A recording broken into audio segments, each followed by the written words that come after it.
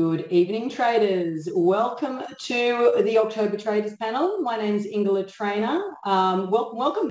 I hope everyone's well. What a great month of trading. It's been quite nice. It's nice to see the volatility pick up finally and give us a little bit more oomph to the market. So I hope everyone's been doing well. Remember, at the end of the month, as we need to do at the end of every trading day, every trading week, every trading month, ask yourself, what did you do well and what can you do better? Okay, so for the newer members, this support webinar I do once a month. It's nice to connect in with the members. It's nice to be able to interview, and the purpose of it is actually to interview our community members and for you guys to see firsthand what are other traders doing. Reached out to Karlene, quite a number of weeks ago because I just have sort of felt that you'd be very interesting to have on the panel and to be interviewed and to share your journey, share, where are you at and how you're sort of progressing. And so I've got a little bit of a questionnaire to run you through. So I suppose we could probably start with that. It's probably always a good place to start, isn't it? So welcome. Karlene, I'd love you to tell us a little bit about your trading history and when did you actually even first decide to become a trader? What was that all about and when did that happen? Well, I've done zero trading before, IDTA, like nothing. I've been a personal trainer and owned gyms since I was 19. So, it was COVID year 2020. And my dad has been a member of IDTA since with Lockie before it started. So he's always been like, you should join up, you can make good money from it and that sort of thing. And I've always said no. And then when COVID hit and then our gym was shut for so long and then I was like, nah, there has to be some other way to make money that is COVID proof. And that where because during COVID, the government actually paused the bank's accounts for the gym as well. So you actually couldn't trade as a gym. And that was a real eye-opener. And so that made me think. I didn't know that. They even went that far. Jeez. I remember when it was on the news that, because we were in the Northern Territory then, and they said gyms and cafes to close from Monday at midday. I got in there and I was like, I'm going to get there early Monday, get lots of stuff done, the payments done, and then I looked and everything was already frozen. That's super cheeky. Yeah, and then we were ringing billing companies and they're like, you legally can't trade, so everything is off. And we were just like, okay. So that got me thinking. And then it was December 2020. I contacted Mary and I was like, yep, I should sign up to this. So how long, and your father is? Carl Dag. Oh, great. So how long has Carl been with IDTA for trading? From the beginning, and then he was with Lockie. He learned Lockie's before Lockie had with IDTA. Right, okay. There's been the whole time with it. Great, excellent. So have you had any exposure to the language? Did you ever listen to your dad, or you were just like, nah, don't want to know about it kind of thing? There's a few times I sort of stayed up and look at candlesticks and that sort of thing, but I never took much interest. Yeah. And then when I signed up, I did nothing at all until November 21. Wow. Yeah. What were you doing for that whole year? Well, I had the gym and then it got closed down another couple of times in 21 as well. So I was flat out with that and just didn't put any time into it. And then we decided it was October 21 and we packed it all up and moved to the sunny coast. And that was when I was like, okay, now I get a fresh start. So that's when I did Accelerator in November. Great. Well, you really have progressed extraordinarily well in such a short period of time, which is fantastic. So just got to make sure I'm reading these questions. So just going back a little bit, say with your journey with IDTA, because you've done Accelerator. Have you done any of the other programs? Yep. So then after I went live in March this year, then I worked out, yep, I need some help. So I've had like, I did have coaching session with Johnny from Bali. And then I also did like a 6 course of one-on-ones with Danny and Marky B. Yeah. And then I've just done Platinum in September. Great. But the one-on-one coaching is what like changed everything for me. Excellent. And really refined. What about the coaching was it that kind of was your little epiphany things, that your light bulbs that went off, do you think? I think what were the because moments within that? I didn't have a very detailed trading plan, and I wasn't really clear on the exact signal I was trading. Mm-hmm. So I was trading as I go with more the picture setup, and then Danny's like, well, you're trading an SBR there. And so I was like, okay, well, that's what I've been trading. That seems to go well. And then I would hand back my ticks in the session.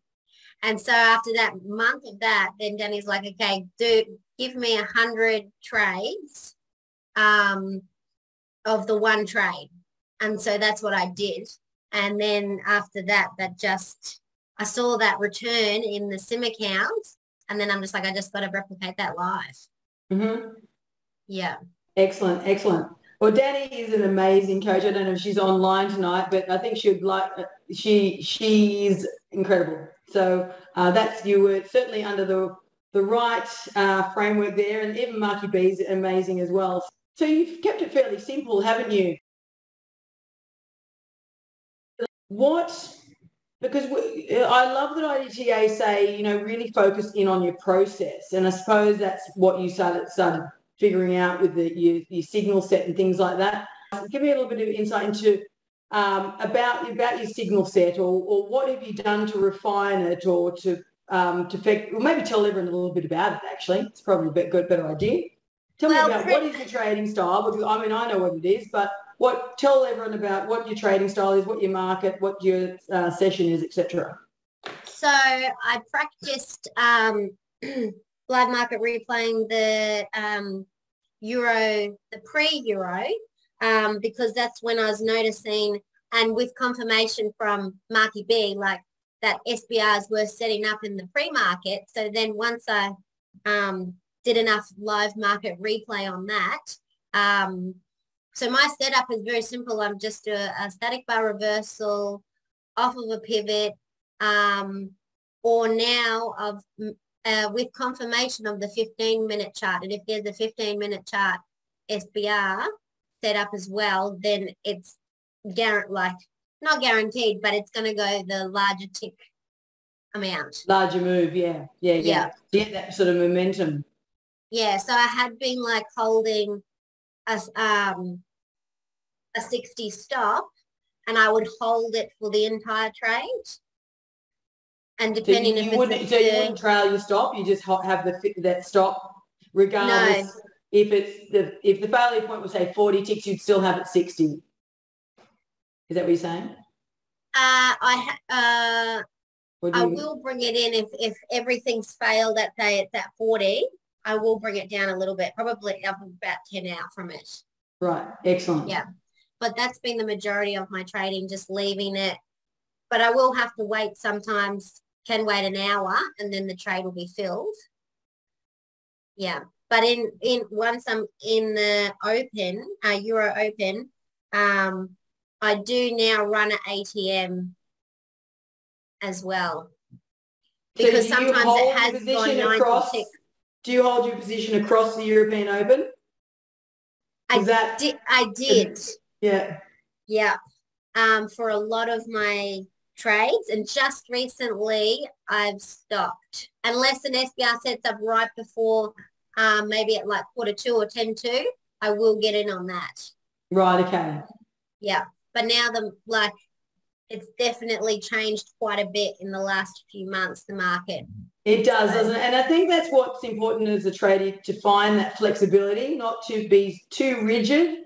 And so did you say it's in the last few weeks, is it? Yeah. Yeah. Because, and it's also too, I found with my trading method, like from sort of like April to end of August was quite quiet, which is obviously everyone found that with the volatility. But yeah, that your method can change through various times of the year as well. So what might work for a few months or a few weeks, then you need to shift gears. But keeping records of it, because you'll find that sort of as the years roll over, you'll sort of see these things coming out again. So, yeah, because I did notice, and so I had dropped sometimes in the pre-market my target to 50 instead of the 100. Okay, so you have a fixed 100 target or 50, is that right? Yeah. So, and is that based on PVI, or what are you basing that on? Yes. Or just the a little bit on PVI, and then also what fib extension on the 15-minute chart. If it's failed at one of them, then that will adjust it, because it will then normally just reverse to the opposite way fib extension. Right. So you got your fibs going as well? Yeah, but I'm the worst at fibs. So I only can draw the 15-minute fib extensions, and I normally on the 60-minute chart and even the 15-minute chart for the retracements, I'll take a picture and I'll send it to my platinum group, and Peter or Lorna or someone will say yay or nay. And that's the great thing with being in the community. There's so many people you can kind of, they've been there, done that, and you can just get that level of understanding, because you said that at the beginning. And I think there's three things I always say to people. First, you need to know that you understand your method, because I've done it myself. People are practicing over the years the wrong thing. You think you've got it right in your head, and then, a year later, you're like, oh my God, I've had that completely wrong, So that understanding is very, very important. I think it's just helped refine it, like with having platinum and then learning a bit more with the larger charts and the fibs. Like all my, I need to go back all my 100 tick trades and see that went to target, were there other fibs at play? Because I never used fibs until after platinum. And now it's like a whole nother ball game. You can get a bit more accurate with your target and exit. Yes. Amanda's asking, what market are you trading? Thank you. Yep. Yeah. Perfect. And Ryu Tito says, when you say 15-minute confirmation, are you also looking for SBR on the 15-minute chart as well? So yeah. Great.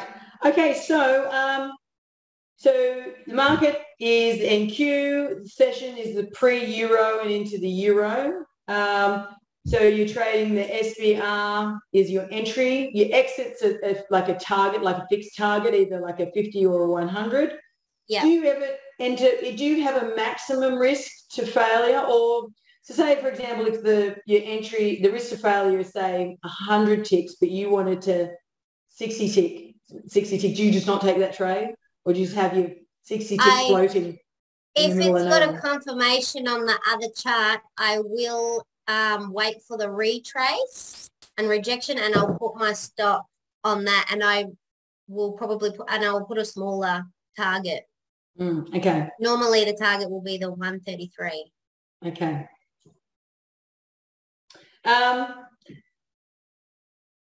I've got here, do you de-risk your trades, and if so, why, or if not, why not? But you've kind of already answered that you will sometimes move I suppose that's if your stop loss is further away. Did you answer that, whether if you do de-risk along the way? Yeah, and during the open, once the market opens, I'll have that risk, but then once it goes 80%, it brings it up to a plus 20. Right. Okay. Good. Yeah. Okay. Because I'm happy to just take 20 if that happens, because sometimes it has gone it might go 90 ticks and then turn the other way, and I have been stopped. Yes. Yeah. Because it is the opening candle, and and even news related or red flag news can just send it crazy in that market. So it's probably a good idea.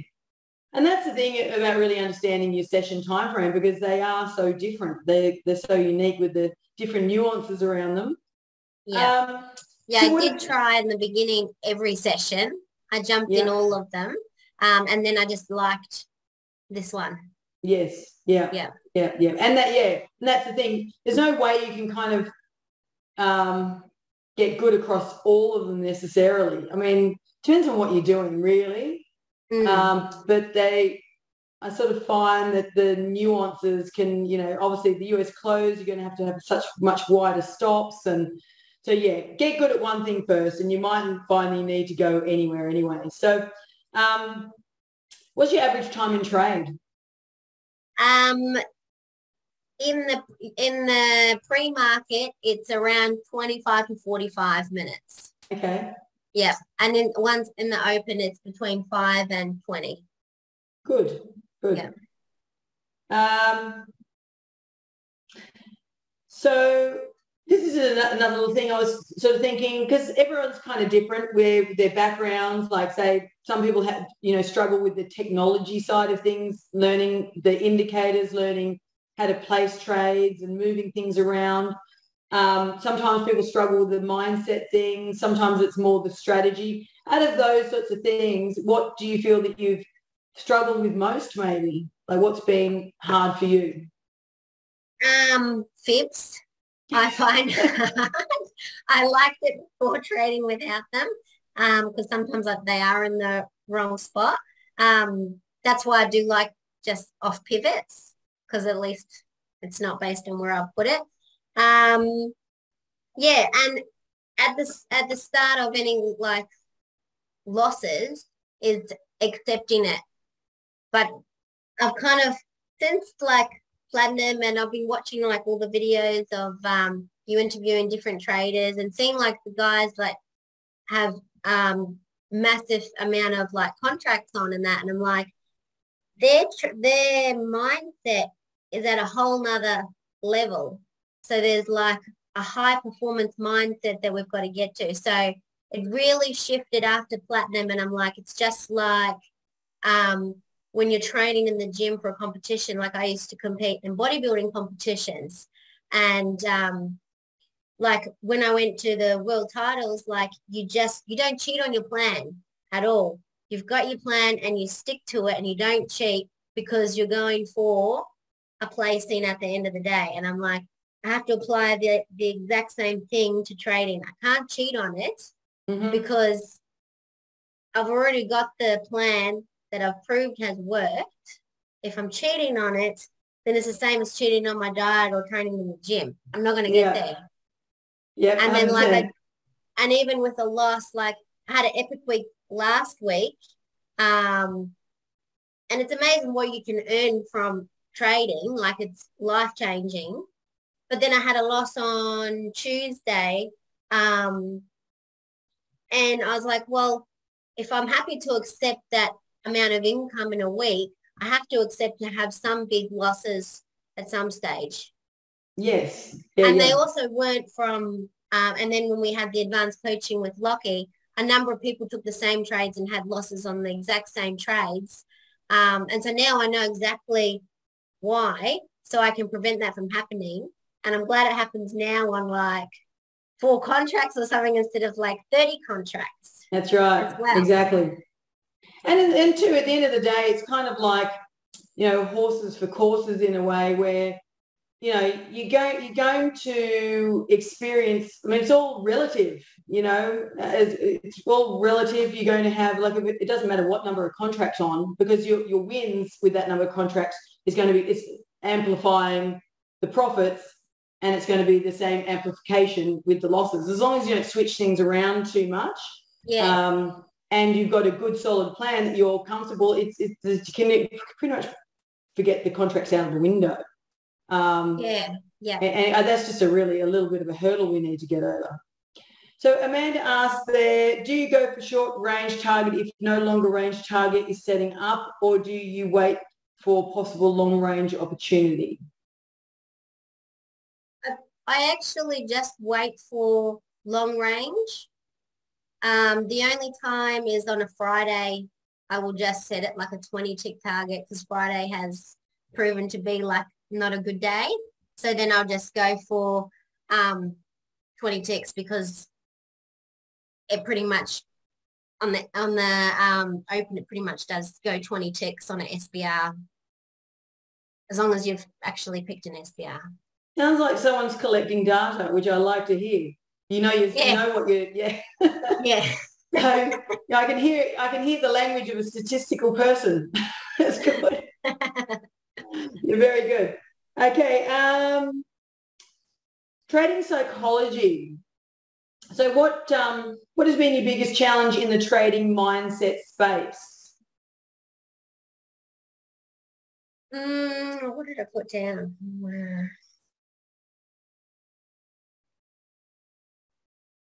Is not being romanced into more trades. Definitely. And depending who's moderating, some I can get more excited and get romanced into something. But yeah, if I've got like on I've got all these like charts around me and like graphs of the ticks and where I want to be. So I have to look at them every time before my session to like make me stick with it and not get romanced.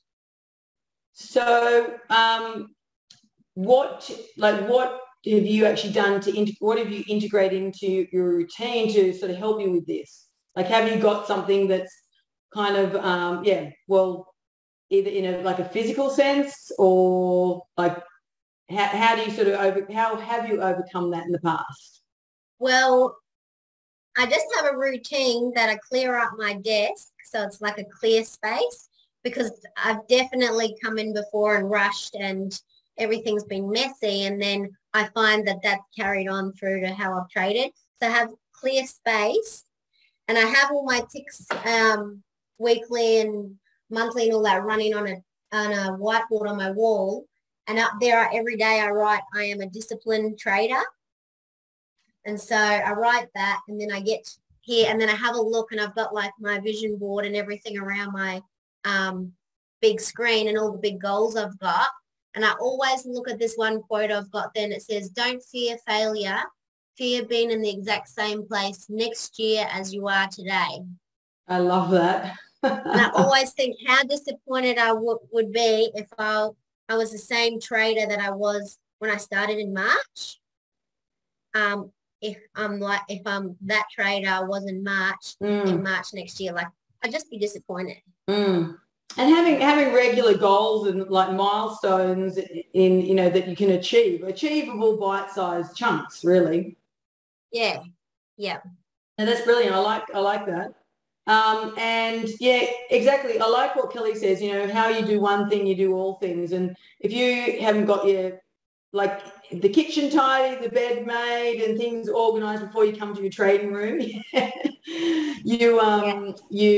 just feels like you're coming in a mess. So yeah, it's definitely so important. I mean, I used to be a really messy person and just one of those people that collected too many things, couldn't throw stuff out, and it's just you've got to become the person that you want to or what you're trying to achieve. So, and that's not just while you're sitting here in front of the charts, it's all throughout your whole life. So because after listening to a lot of like those amazing traders that you've interviewed, like with the high performance stuff, that's made me go back to all the principles I know.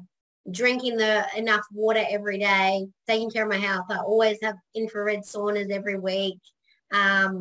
I am lucky I only just do trading. I know, I was going to say, you've got quite a good background there. You know what you're talking about. I know who to come to for some health and fitness advice. I'm probably the laziest person there is. But well, now I just call myself a day trader. Hey? I only call myself a day trader now, nothing else. Yeah.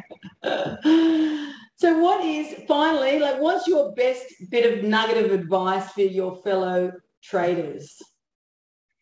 Well, I wrote down, find your one trade and really master it.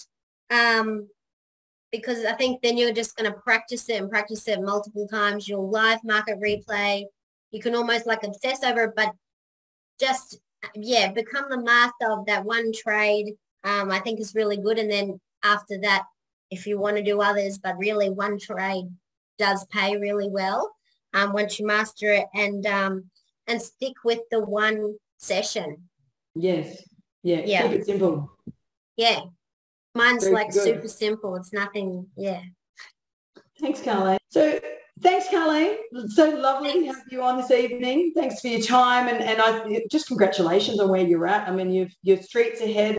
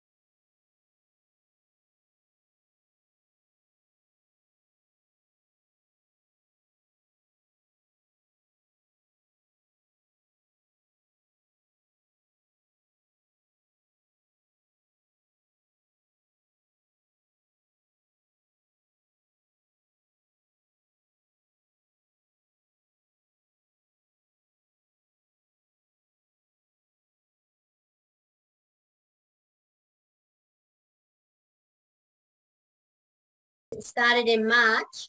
My trading plan was to trade any trade Lockie called.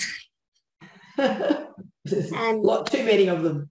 That's right. And if you haven't practiced any of them or got the right stop or anything, like it's not going to work. No. Yeah. No, you're just on rapid fire, really. And it's emotionally, you can't have focus when your attention's getting pulled left, right, and centre. But when you know what you're looking for, and that's what that whole say in the LTR is, that you have to allow the market to come to you. You know, you can't force it. You can't force it. When you just sit there and patiently wait, and if there's something, there's a setup and it's not exactly yours, and sure, it can go in your direction, but if it's not your setup, it's not you. That's not your profit. You didn't miss out on anything because it's not you, and just let it go. Let it go. Yeah. And I think if people are struggling to like make money from trading, like you have to have a coach. You have to make the investment because it's your business. And you're always going to put an investment into your business, and then it will always pay back. So just look at it as an investment that's going to pay back tenfold down the track. Yeah, wise words. Well, that's it. I mean, it's like any sporting professional, or even in the bodybuilding competition realm. Your door's opening there. You got someone cheeky coming in. Yes. But that's exactly it, you know, that you can't do things on your own. You need someone to observe you and your results. And that's why you guys will see with the coaching that we do, it's kind of similar to the Trade Watch, where the coaches have insight into what you're doing. They can see your charts. They can see what you're up to. Because unless you're transparent and accountable, it's just lengthening out the process for you to be successful. So you're only doing, you know, it's unjust to yourself. That's true. And that's what it is, all just about you and the market. And until you step up to the plate that way, you're just going to be tripping over yourself constantly. Thanks again, Karlene. Lovely to see you.